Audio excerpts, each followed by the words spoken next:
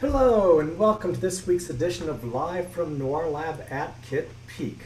I'm your host, Rob Sparks, and we have our moderator, Jamaica Marshall, with us today. Today we have a really special guest, and I'm very excited about it. Xiaosheng Huang will talk about strong gravitational lensing in the DESI Legacy Imaging Survey. Remember, if you have any questions or comments, enter them in the chat box and we will relay them to our guest. First, I'd like to tell you about Kitt Peak National Observatory. Kitt Peak is funded by the National Science Foundation and is a NOIRLab facility. It was founded in 1958. It's located about 55 miles southwest of Tucson on land leased from the Tohono Nation. We are indebted to them for letting us use one of their sacred mountains for astronomical research. Kitt Peak is home to over 24 optical telescopes as well as 2 radio telescopes. And we always like starting off each program with a quick recent news item from our facilities. And this week is particularly appropriate because we recently started the DESI survey on Kitt Peak. A quest to map the universe and unravel the mysteries of dark energy officially began on May 17th, 2021, just a couple weeks ago, at Kitt Peak National Observatory. Over the next 5 years, the Dark Energy Spectroscopic Instrument, DESI, will capture light from tens of millions of galaxies and other cosmic objects. During its 4-month trial run, which just concluded, the project already collected millions of observations. In fact, I just saw an update that said a night or two ago they collected 26 observations, and since each observation is 5,000 fibers, that's over 100,000 observations in just one night. By gathering light from some 30 million galaxies, project scientists say that DESI will help them construct a 3D map of the universe in unprecedented detail. DESI will do this by collecting spectra, which spread the light from celestial objects into the colors of the rainbow, revealing information such as the chemical composition of objects being observed and the relative distances and velocities. This data will help astronomers better understand the repulsive force associated with dark energy, which drives the acceleration of the universe's expansion across vast cosmic distances. DESI is a little bit different than a lot of projects. It's an international science collaboration managed by the U.S. Department of Energy's Lawrence Berkeley National Laboratory, also known as Berkeley Lab, with primary funding from the department's Office of Science. DESI resides at the Nicholas U. Mayle 4-meter telescope at Kitt Peak National Observatory.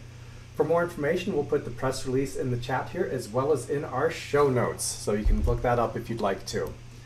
So finally, I'd like to introduce without further ado, let's get on to our speaker for the day. Dr. Xiaosheng Huang received his PhD from UC Berkeley in condensed matter physics in 2004, and I love this next part. He took the unusual step and started a postdoctoral position in astrophysics at the Lawrence Berkeley National Laboratory. Since 2012, he's been a faculty member in the Physics and Astronomy Department at the University of San Francisco. He continues to work on problems in observational cosmology with collaborators in the Supernova Cosmology Project, the Nearby Supernova Factory, the Dark Energy Spectroscopic Instrument, and of course, with students. So I'd like to welcome Xiaosheng Huang today. Good afternoon. Hi, Rob. Hi, everyone. How are you doing today? Doing well. Yourself? Okay, super. I'll let you start sharing your screen. And remember, you can put your questions and comments as we go along in the chat, and we will relay them to our guests. So you can get those answered as we go along, so no need to wait till the end. Okay, sounds great. All right, so I hope everybody can see the slide, the first slide. So that introduction that Rob gave, thank you. And also the news item fits perfectly with today's talk. So I will be telling you about the strong gravitational lenses discovered in the DESI Legacy Imaging Surveys. And so I did ask Rob a little bit about the audience, and I've been told that you are a well-informed audience. And so I've decided to go into a little bit technical detail just for you to see how these kinds of searches were actually carried out. But I also know that the technical side of things can sound a little bit boring, even though this is really how discoveries are made. But nevertheless, I will try to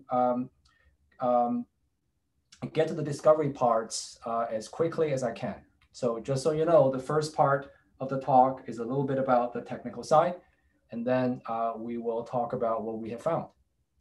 So here we go. So first of all, let me acknowledge my collaborators. They are from various institutions, including the Lawrence Berkeley National Lab, as Rob mentioned, and also the NOIRLab, where Rob and Jamika work at, as well as Lawrence Livermore National Lab, the European Southern Observatories, the Institute for Physics and Mathematics of the Universe in Tokyo, and the University of Hawaii. I also work with a large group of very talented undergraduate students. Most of them are from UC Berkeley and the University of San Francisco. I do have a student for the last year from Princeton. This work could not have happened without the contributions, the significant contributions from these students.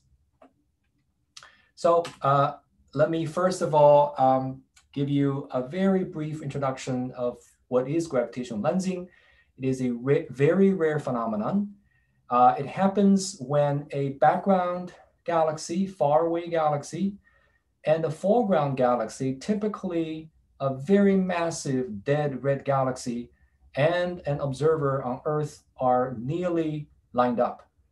When that happens, the gravity of the foreground galaxy can warp space-time according to general relativity, and that would make possible for photons from the background galaxy to reach the observer on Earth through two or more paths.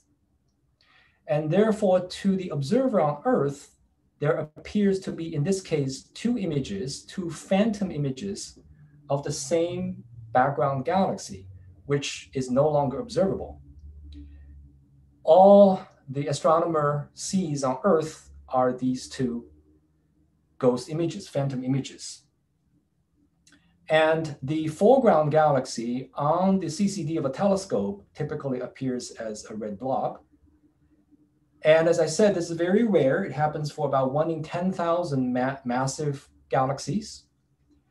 And the result of lensing is typically very large distorted arcs and often multiple images of the same background galaxy. Okay. Oh, by the way, so as Rob said, interrupt me anytime if you have a question or comment. So strong gravitational lensing is a fantastic demonstration of the space-time distortion by gravity according to general relativity. On top of that, they can also be used to address some of the most fundamental questions in cosmology and physics. So I'll just give you two examples here.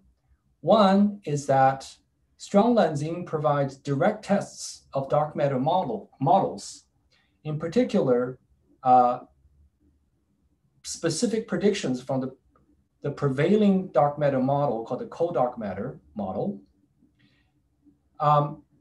And it can also be used to measure the expansion rate of the universe, or the Hubble constant, and it is represented by the symbol H0.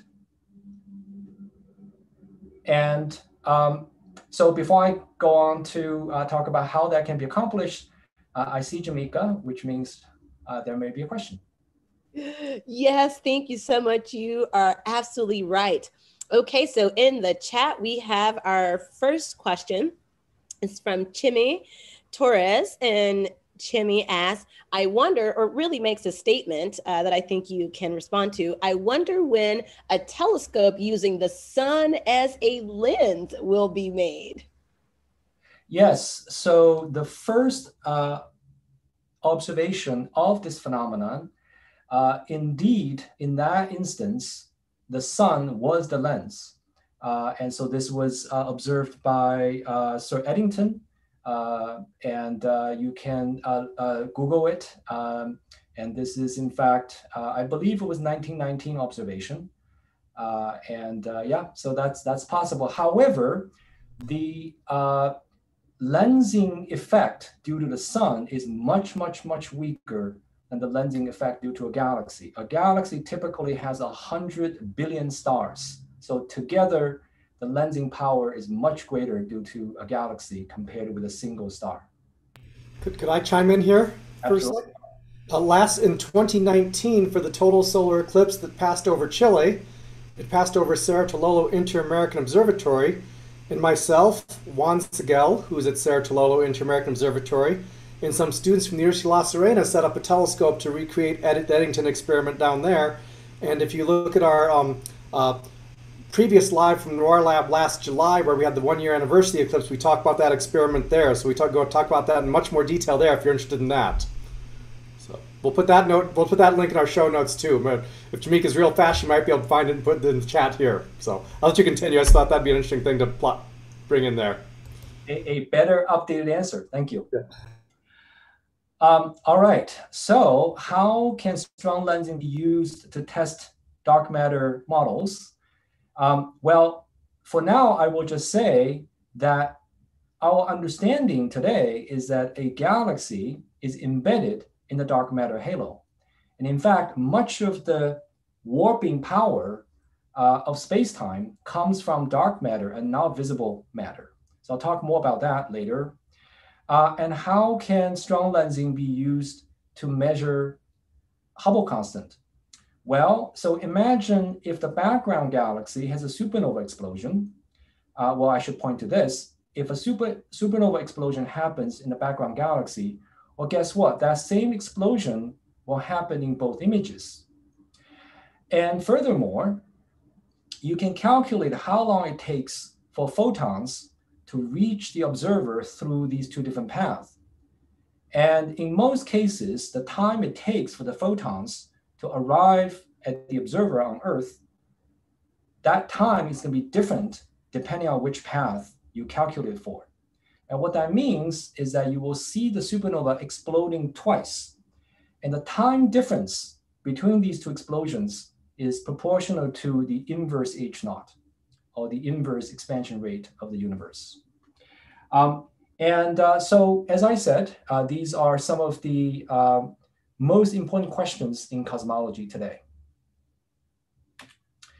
All right, so how do we find these systems? And so this is probably one of the few most technical slides. So I'm going to walk a little bit. I'm going to slow down a little bit because I think it really is very interesting. And so it's been known for the last 5 to 10 years that neural networks are very, very good at recognizing features in the image. So what do I mean by recognizing? So I actually should say that the applications that people typically are aware of convolutional neural networks is the image recognition of terrestrial images.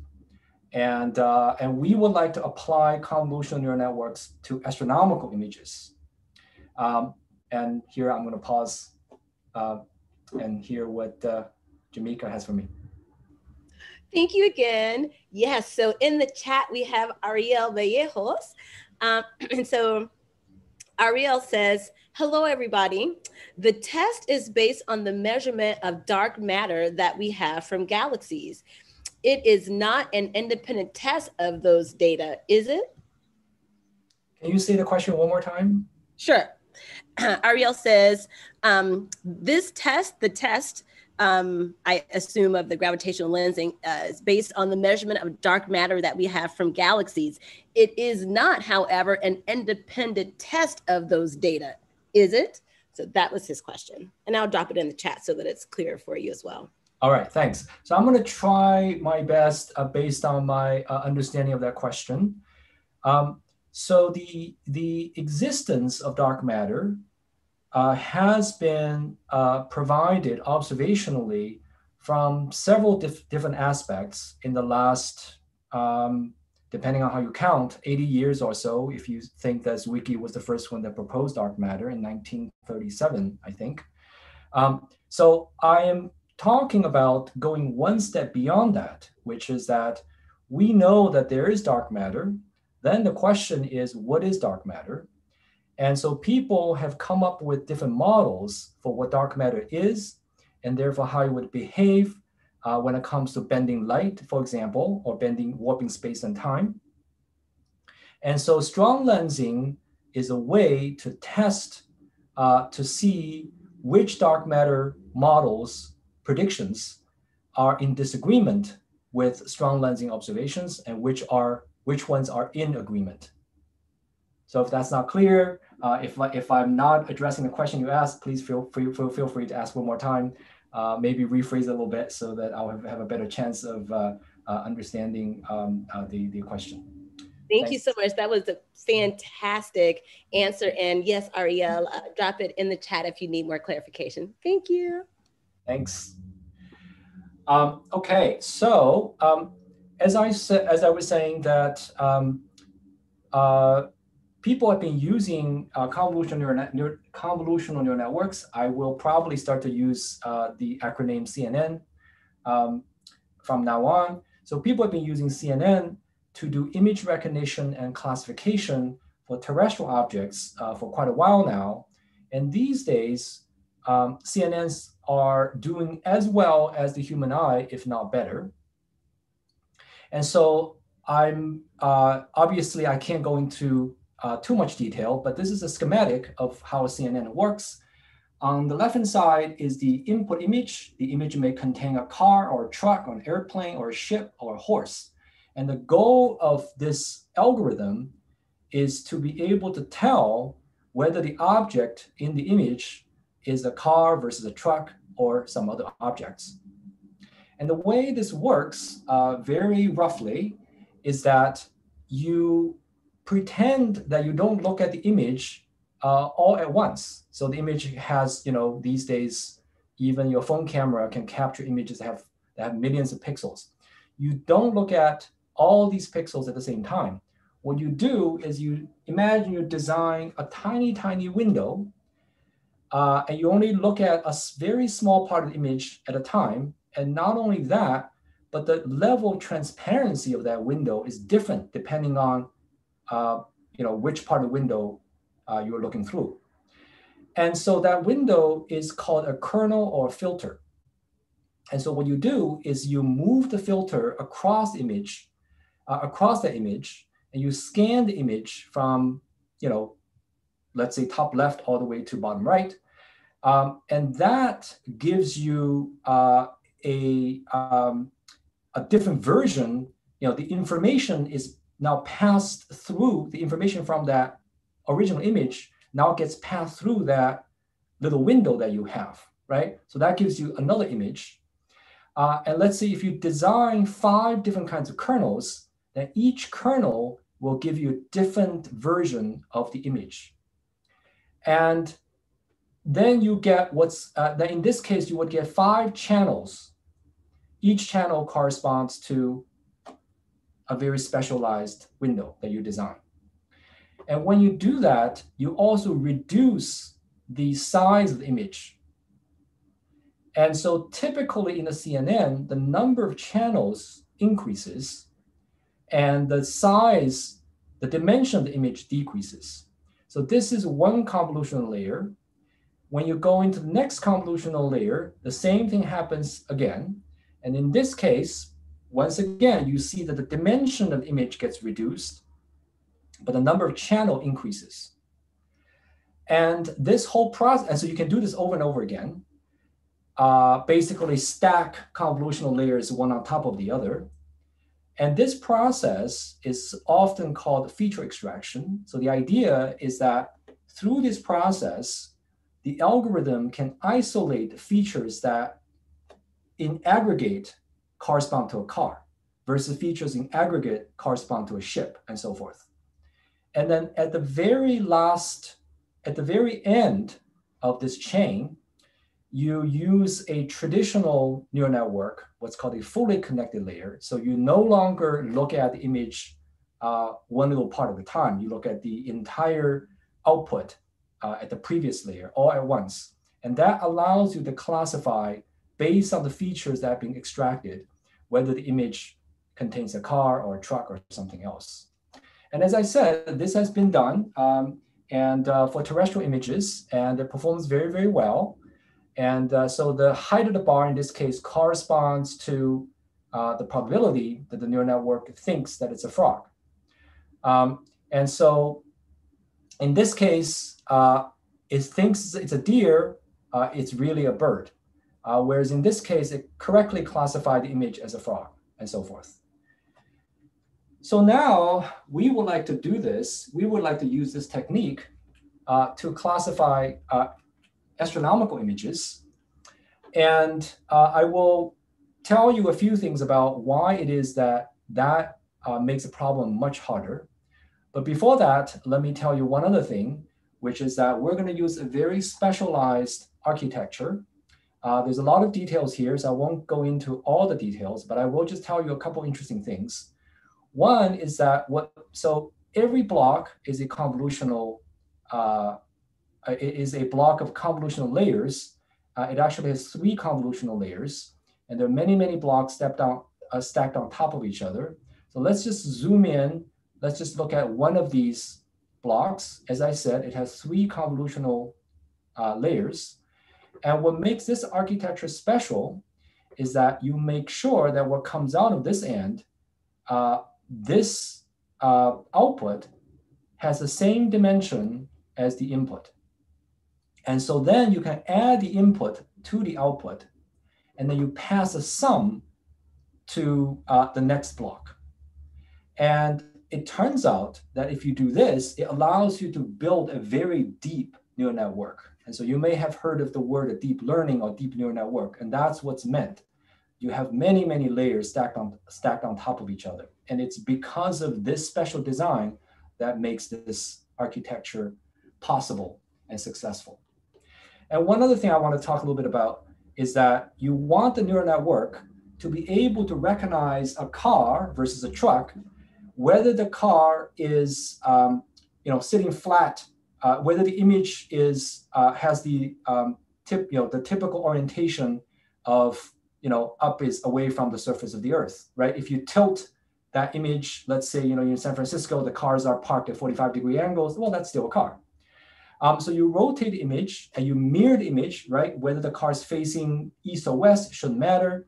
And you zoom in a little bit, whether it's a big car, a small car, or a car at a great distance, or a car that's very close to you.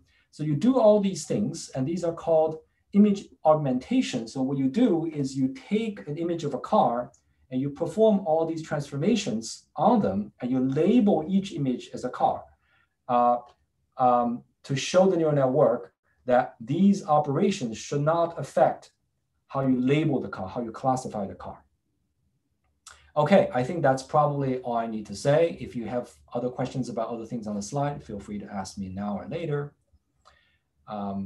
Okay, so the observations, where do we get our data? Well, we were very fortunate because, as Rob explained, the DESI experiment, the dark energy spectroscopic instrument experiment, has just begun. But in the few years before this summer, if you want, so remember the experiment, the DESI experiment aims to measure spectra of millions of galaxies. But before you can do that, you first have to know where the galaxies are. And so a team of astronomers started this campaign to image 1/3 of the sky. So this is how big the footprint is on the sky. It covers 14,000 square degrees. And it is so large that it has to be done on 3 separate telescopes in order to complete the project in a reasonable amount of time, which is about 5 to 6 years. So the southern part, so that is the part of the survey that's below 32 degrees declination on the sky, which is basically the projection of the 32 degree latitude onto the sky. So this part, which has the red outline, is carried out by the Blanco telescope in Chile. And the northern part, which has the green outline, is carried out by 2 separate telescopes, the Mayol telescope in one of the filters, and then the 2.3 Bok telescope in the other 2 filters. And so if you're a photographer, you may know that sometimes you don't just take the image in the entire optical spectrum, but you add a filter to look at a narrower range of the electromagnetic spectrum. So this survey is carried out in 3 filters, or 3 bands, astronomers call them. The G band, which you can think of it as sort of green, R band, which is corresponds to the red part of the rainbow spectrum, and then the Z band, which is really the near infrared. So it's just redder than the human eye sensitivity. So in this footprint, every part of this footprint has observations in each of these 3 bands, G, R, and Z. And the observation conditions is a little bit better for the southern part than the northern part.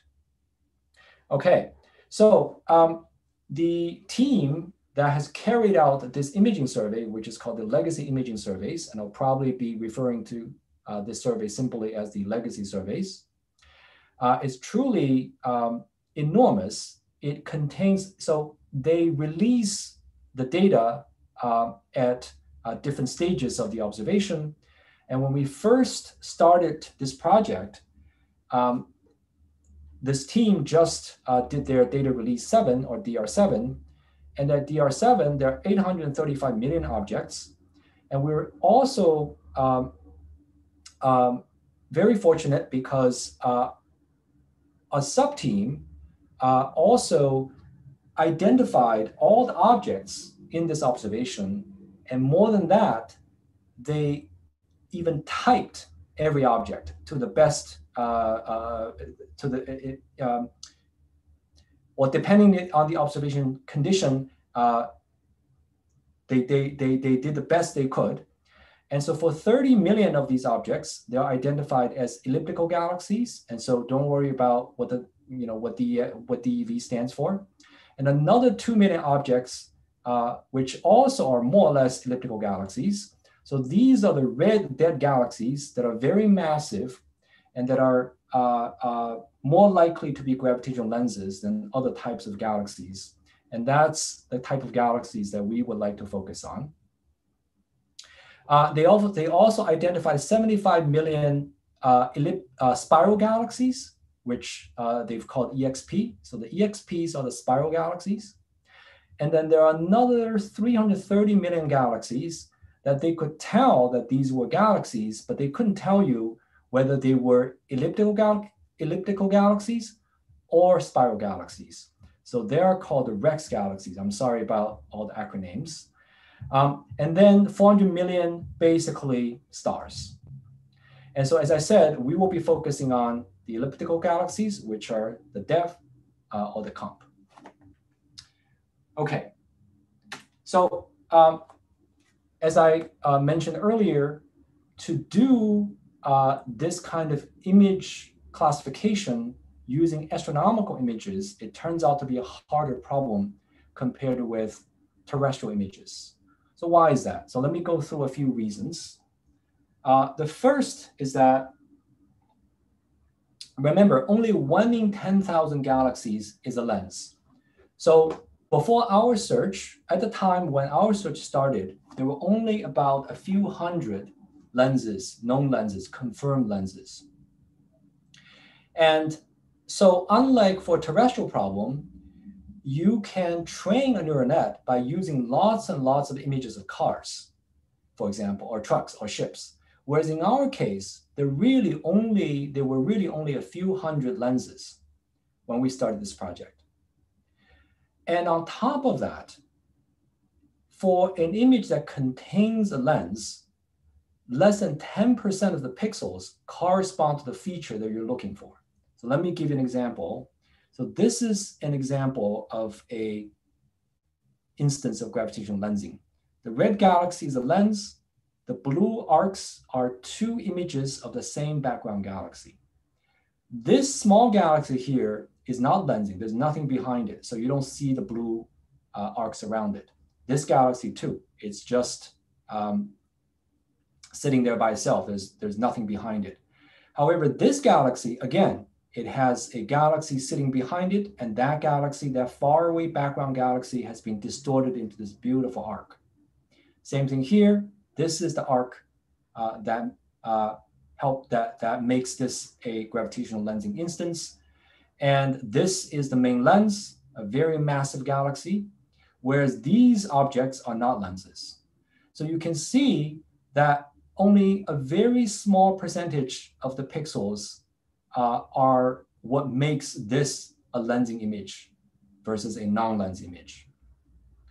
And one more reason is that the lensed arcs, as you can see, are quite a bit fainter than other images, the foreground galaxy. So this is the gravitational lens image of a background galaxy, and these arcs are much fainter than the foreground galaxies. And so, again, compare this with the terrestrial scenario. If you want to recognize a car, the car is not any fainter than surrounding objects, right? Streets or buildings. Whereas in this case, the feature that we're looking for is quite a bit fainter than other objects in the same image. Now, you may say, well, what if we use simulations? Well, the short answer is that the simulations today are still not realistic enough. And then one other thing, which I'll touch on later, is that the neural net actually is very good at finding shortcuts. As I said, I'll come back to this later. Okay, so we decided that for our training sample, we'll use observed images. We'll use as many lenses and even lens candidates, as long as they look convincing. We'll use as many of these either lenses or candidates as possible. We'll carefully select non-lenses, and we also plan to increase the number of lenses in our training sample over time. And we had this hunch that if we use observed images instead of simulations, we will probably be successful, because these images are probably more potent compared with simulated images. And it turns out that that hunch was correct. Okay, so at data release 7, the observation is not yet complete. And what I'm showing you here is I'm using the number of passes in Z-band as a proxy to show you how completed the survey is. So every part of the sky in the red outline or in the green outline should be observed 3 times, and each observation is called a pass. And as you can see, at data release 7, parts of the sky still haven't been observed, and there are other parts of the sky that has only been observed once or twice. And so the number of observations or passes in Z-band, as I said, tells you how complete the survey is at the time of DR7, which is about 2018. And earlier I said the observation conditions are a little bit better for the southern part of the footprint in the red outline compared with the part of the sky that's observed in the green outline. So we focused our search on just the southern part. And so that's why I've left this part of the sky empty for now. Okay, and I also mentioned that we wanted to carefully select the examples, the images for non-lenses. And the reason for that is we want the neural network to not be confused by images that are not lenses, so that it will successfully classify them as non-lenses. So here are a few examples. This is a spiral galaxy. The spiral galaxy shares a similar quality as the lensing system in that it also has a red object at the center and some blue stuff around it, right? This is another example. So we use spiral galaxies and label them as non-lenses. And we also don't want the neural network to think that elliptical galaxies by themselves are good enough. So we feed a lot of elliptical galaxies just by themselves. We also label these as not lenses. And these are basically lots of galaxies. And the reason for that is because a lensed image, a lensing instance, sometimes would have multiple images. And so it could make the image look busy. So we want the neural network to not confuse a busy image as a lensing instance. And this column corresponds to images that have a red galaxy and a blue galaxy. So just because there's a blue galaxy next to a red galaxy, that doesn't mean that it's strong lensing. Here are cosmic rays. These are probably galaxy merging events. So they're interesting to other astronomers, but not to us. And finally, artifacts. So we have found about 3,000 of these kinds of images, and we labeled each one as not a lens. And then we're going to train the neural network. And so for so every image, every cutout image is 101 pixels and 101 pixels on the side. And we divide these images into the training set and the validation set. Actually, don't worry about the testing set. Just focus on the training set and the validation set. And I will explain what the difference is. So Rob, go ahead. Yes, I'm actually monitoring our Facebook live chat, and we have a comment that a question I'm going to ask here quickly. Yes. About the DESI survey. It says, I heard it takes about 5 years to complete the research. I assume that means the survey. And Alexa Switch will wonder, what are the phases of completing this survey? Yeah, so first of all, great questions. So the imaging process took about 5 years. The data reduction took another a year or so. Our search, let me think. So we've done 2 searches, and I'll talk about both of them. Each search took about 6 months or so, and then another 6 months to finalize our discoveries and write up the paper. So yeah, that's a time scale, about 1 year for the 2 searches that we've done. And then the last question was about, what was it again? The second question? What are the phases of the research?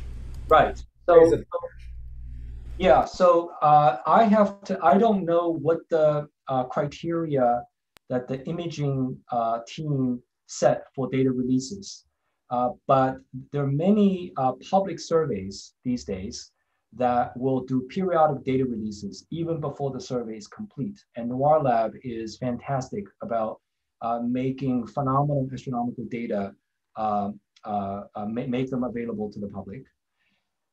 For us, we basically timed our searches to their data releases. And one thing I will also talk about is how we improve from one search to the next. So I hope that more or less answered the question. All right, so let's move on. So as I said, we need positive examples, meaning lenses, in the training sample. So we compiled 617 known lenses. And I'm also looking at the time. I think I ought to speed up a little bit. And 13,000 non-lenses. And I would like to focus on those 3,000 hand-selected ones. Those took the most amount of time. The other ones, we basically did a random selection. And then we split this training sample into a training set and a validation set. And so in the training set, there are 9,900 non-lenses, 423 lenses. And the validation set has 2,800 non-lenses and 118 lenses. And so the idea is that we will train the neural network, and I'll talk about what training is like in just a bit. We will train the neural network using these images, and it will evaluate the performance of the neural net, of the trained neural net using these images. And I see Jamika again. Hi, yes, we have several more questions in the YouTube chat for such an engaging presentation today. Thank you. All right, so our first question is from Alan Jackson. Alan asks, what about using ML super resolution models on the lens to image training data in order to augment them? So if I understand, so Alan, right? Yes. So if I understand Alan correctly, there is a way, there is a machine learning technique that can fill in details that are not there. So if that is what Alan's referring to, let me just, the shortest answer I can give at this point is that lensing is not ready for that technique yet. And basically one reason for that, so for example, there are these machine learning techniques that can, you can give it an outline of a handbag and it will fill in the texture, the color, the sort of the sense, the material, all that. And it's magical, right? But that, to my understanding, is only possible if the neural network has been exposed to tons and tons and tons of handbag examples. We just don't have that many lensing examples for this to be possible. Thank you so much for that. Okay, so we have a few more questions. Her next one is from Liz Flemings. This is, and Alan is from Tucson, by the way, just letting you know. Alan is from Tucson, and we have earlier, our first question was from Chemi, who is in Chile. This question is from Liz Flemings, Memphis Stargazer, so from Memphis, Tennessee. And she asks, she says, since completing a survey takes about 5 years, very similar to the question from Rob in the Facebook audience, but Liz Fleming asks, what are the benchmarks that led to this conclusion, led to your conclusion, since it takes so long? The conclusion of? I guess the data that you have right now, is this data just still in process? I see. Yeah, no, that's a great question. So again, if I understood the question correctly, from my conversations with the imaging team, so what they do is that they come up with, so the data, there's so much data that you have to process the image by using an algorithm. Now, after you do that, you cannot check every single part of the sky to see if you've done this correctly, you've done their data reduction correctly. So what you do is you design a number of tests based on your past experience, and you select a few small areas of the sky scattered across the footprint, and you see, and you check if each part of the sky passes those tests. And if that is true, and if that is true for all the observation that has been done up to that point, that is a point of the observational process when you can consider a data release. Now, when you go to the next data release, you may set up a new criteria, new tests that your algorithm has to pass. So, raise the bar even higher. So that's kind of how the data releases are done. Oh, okay. That's insightful. That's insightful. Hopefully that answered your question, Liz Fleming. Okay. I'll just give you 2 more questions and then we'll pause and let you get back to your presentation. And I'll bring the next comments and questions after that. Absolutely. Okay. So Shimi says, making a space telescope, and let me drop this in the chat for you to also see. Okay, it's there for you. It says, making a space telescope able to move, so you can increase the amount of galaxies it's able to see, suitable to use as lenses. Is that an option? Is that something that can be done? Yeah, so that's a fantastic question. And I actually have a full answer towards the end of my talk. But for now, let me just say that a space telescope is going to be great at providing highest possible resolution, but it is not nearly as good as a ground-based telescope, typically speaking. not nearly as good as a ground-based telescope to be able to cover a very large amount of sky in a short amount of time.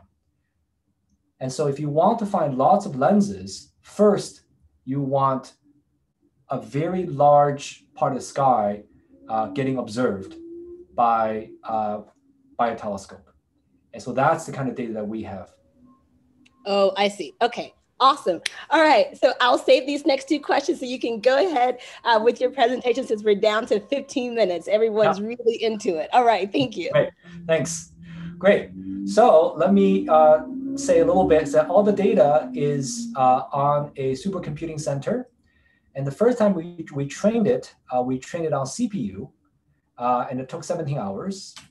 And so I will probably skip this. This is how you evaluate the training process, and all that is done on the validation set. So remember, the validation set are used to assess the performance of the neural network. And for this plot, I will just say that this AUC is the area under this curve. And the higher this number is, the better the performance. So for this, a perfect classifier, a neural network that can classify a lens from a non-lens with a 100% success rate, then the area under this curve is going to be 1. So as you can see, we didn't reach 1, but we did pretty well, 0.98, right? So that's all I will say. So next is, so once we have the neural network trained, we're going to apply the neural net to millions upon millions of images to see which ones are lenses, which ones are not lenses. And this process is called inference. So we're going to run inference on many, many objects. And in this case, we ran inference on 5.7 million objects. And each one is, as I said, 101 by 101 pixels. And each one has at least 3 passes in each of the bands. Remember, the observation was done in GR and Z bands. So in each band, we require there are at least 3 passes, meaning that part of sky, the observation for that part of sky is relatively complete. And also, we want bright objects. And astronomers use this funny system where the magnitude, the smaller the magnitude, the brighter they are. So we want to find, we want to focus on objects that are bright. And the reason for that is because even though there's dark matter, for the most part, mass traces light. So a brighter galaxy is likely to be more massive than the less bright galaxy. And so here I show you an example of these images of these objects. So this is a red dead galaxy. It's classified as a DEV, which is what we want. And as you can see, the Z band is brighter than 20th magnitude. And you can also see that for every band, there are 3 passes, okay? So what we do is we will take what the neural network considers to be lenses, which we call recommendations, and then we look at these recommendations by eye to see which ones are likely gravitational lenses. All right, and so I'm going to skip this as well, just a little bit more detail. And so now we run inference on 5.7 million objects, and the neural network makes a bunch of recommendations, and then we're going to look at each recommendation by eye. So what are the criteria for this visual inspection process? Well, we look for blue galaxies, small blue galaxies next to red galaxy or galaxies. Sometimes it's a group of galaxies. Now, if it's a red galaxy next to a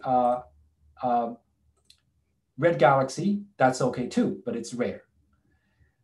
And typically, we want the separation between these small blue galaxies and the red galaxy at the center. We want the separation to be between 1 and 5 arc seconds. We want them to look faint. We want them to curve towards the red galaxy at the center. And if there are multiple images, even better. And specifically, if we see the Einstein cross configuration, then it's very likely that it's a lensing instance. So I'm going to give you an example of a real observed system. So this is the lens. These are 4 images of the same background galaxy. You can see that they form this cross configuration. In this particular case, these lens images are actually red, not blue. As I said, that's okay. It's just, they're rare. And also, we look for elongated images, right? So look at, that image is a very stretched, highly distorted image. The student members did the initial inspection, and then myself and a postdoc in the supernova cosmology group, we finalized the candidate list, and they're published last year. So here are the candidates. This is the fun part. I'm sorry it took me this long to get through the technical side. I thought it would go quicker, but here we are. So we found 335 candidates. And let me point out a few objects that are rare. So typically, a gravitational lens that's a galaxy would create a very small separation between itself and the lensed image. So here's an example. So the blue arc sort of hugs the lens, right? It's right next to it. Large separations are rare. So this is why this is a even more rare system than that. And another reason I wanted to highlight this system is that most of the lenses that we found has this sort of orange color, which means they're relatively nearby, whereas this guy is very, very red. So it tells you it's a very high redshift lens. So here I have 3 high redshift lenses, all very red. And also we didn't want to look for, we really want to look for galaxy scale lenses and not cluster or group scale lenses. So what do I mean by that? So this is a group lens. You see, the lensing is caused not by one galaxy, but a group of galaxies. And here's the arc, right? So we didn't really want to look for those, but nevertheless, we found systems like this. So this is an example, that's another example, right? There's a group of galaxies here. Together, they created this distorted image. So very exciting.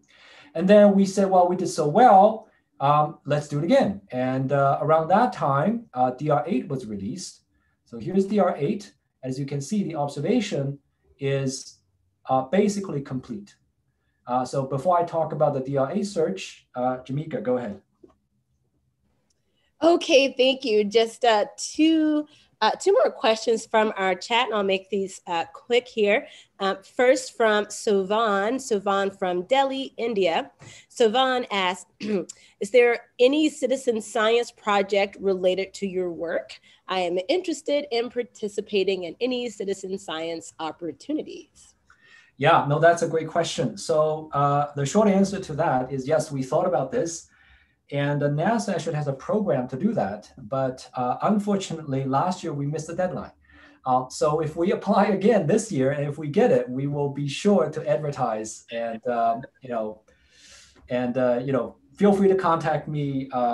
Later this year, I'll let you know if we get funding for the citizen science aspect of this project. Absolutely, yes. Fantastic. That's fantastic. Okay, we'll definitely have to check back in with you on that for sure. And our next question is from another one from Ariel. And Ariel asks, do you have personal thoughts on dark energy, specifically maybe what is causing it? And you can maybe add that to the end of your presentation if you'd like. Okay. Yes. Okay. I will do that. And if I forget, Jamika, please remind me. Thank you. No problem. All right, so DR8, so I'm going to speed up a bit. And so basically, we have improved our training sample. We've made the number of non-lenses bigger, twice as big, almost. The number of lenses in the training sample is the same, but they're better. They have higher quality. All right, remember this number. Last time it was 0.98. Now we are able to achieve 0.992. And indeed, we do better. So very quickly, this time we deploy the trained neural network on 22 million objects. Remember, last time was 5.6. So this is more than 3 times larger in number. And so here is a subset of the lenses that we found. So this time we have found, where was the number here? I guess I didn't show the total number here. So we found 1,200 lenses in total. And we've assigned grades. Grade A are the most likely candidates. Grade B are still basically with very high level confidence. And C are possible lenses. And again, without going into too much detail, I'm going to move on. So as you can see, they're really everywhere all across the footprint. And I can't believe I didn't show the number here. They must be shown somewhere. OK, I'll just be patient here. So this, if you go to our paper, this is a breakdown of the different type of lenses that we found and by grades as well. OK, so once again, I'm going to skip this slide and come to the, so here's, I show the number here. So we found 1,210 new lenses, new candidate systems, and all of them are on the Google site. Anyone can go there and look at our candidates. And most of them are galaxy scale lenses, but there are quite a few group and cluster lenses, which I'll show you, and also lens quasars, which I haven't had the time to talk about. So let's just focus on these 2 bullet points. So here are a few examples. These are some of our best candidates. These candidates have at least one large arc in each case. This one has what's called a counter image on the other side. This is a near full ring, which is called the Einstein ring. Here are systems that have two images, right? And here are systems that have 4 images, or the Einstein cross, okay? Here are some of the cluster lenses. They're spectacular. Here's a huge arc. There's another large arc, another arc. This is a very thin arc. This one is, this one has 4 background galaxies. Here's one. These 4 images, so let me start with 1. So 1, the white arrows correspond to 4 images of the same background galaxy. This is another background galaxy. This corresponds to another background galaxy. And this one corresponds to the 4th background galaxy. Okay. Our systems have higher redshift, as you can see. So the red histogram are our candidates compared with lenses that have been confirmed. Also, our systems have large Einstein radius. So what do I mean by Einstein radius? What I mean is that the separation between the lens and the lens image. All right, I really have to speed up. So earlier there was a question about space telescope. So we applied for time on the Hubble Space Telescope and we got approved. And so far, 48 of our systems have been observed, and 100% of them have been confirmed as lensing systems. And so here are some examples. These are as they are observed from legacy surveys, and these are the HST images, right? I mean, they're much, much higher resolution, and you can see the features of the arc very, very clearly, right? And right in each instance. So I'm going to blink a few times. You can see, okay? So these are systems that, oh, sorry, I blinked the wrong. There we go. Okay. So in each of these systems, there's a single galaxy that acts as the main lens. There are 24 of these. And then there are 24 systems that have groups, several galaxies that act together as a lens. And so these are the HST images. You can see the beautiful elongated arcs, right? And again, I'm going to blink a few times. Okay. All right. So here we start to model these systems. It's a lot of fun to come up with a mathematical model for how the lensing takes place. I'm going to have to skip these. And I'm going to skip this as well. And then finally, I'll just show one example of what Rob was talking about. To remember, we want to measure the redshifts of these systems to know how far away they are. So this object, for example, has already been observed by DESI. And if you zoom in on this part of the spectrum, you see this characteristic feature that's double peaked, and it's oxygen 2. So it tells you there's oxygen in this galaxy. And the black is the model. I mean, look how good the fit is, right? So already we are getting the distance information for these systems. And so I'll leave this as the conclusion. We found 1,500 new lenses. The future surveys will allow us to discover tens of thousands of lenses, and we'll probably have to use machine learning techniques. And then we will able to use these systems to test dark matter model and to search for lens supernovae in order to measure the Hubble constant, or the expansion rate of the universe. And my personal view on dark energy is a big I don't know, because all the theory models that people have proposed, I think most of my colleagues would agree with me that none seems satisfactory. So it's a big, huge mystery. So with that, I'll end. Thank you very much. Are there any further questions from the YouTube audience, Jamika? Nope, that's it, Rob. Those were fantastic answers. Thank you so much. We got lots of thank yous and great presentation and great talk in the chat. So thank you so much for everyone in the YouTube and our Facebook audience for joining us and for adding your comments and questions here in the chat for today's guests. Well, I'll add one comment from the Facebook page that I missed earlier, so we sort of went past that part of the presentation. Just a historic, Martin Mackler, I'm hoping I say the name right, just a historical comment on the 1919 measurement of light deflection. He even said no need to interrupt the talk, so I said, mention at the end.